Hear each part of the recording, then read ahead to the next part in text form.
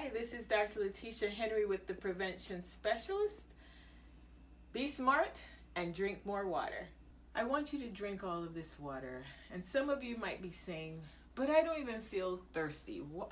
Why don't you feel thirsty? I'm going to try to answer that for you. So there are a number of reasons. I'm going to pick some of the top ones.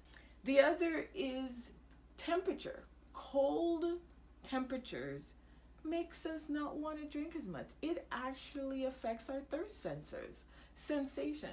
So if you're in let's say you go to the States during winter time, you're not going to want to drink as much. Even here in the Virgin Islands, we have a winter. And sometimes when it's not hot and we're not sweating, we don't feel like we need to drink anything. Doesn't mean your body still doesn't need water. It's just you don't feel the need. So again, you need the water whether you feel like it or not. So, but cold can be one. Your office might be freezing cold, and so you don't feel the need to drink all day while you're working. You still need the water.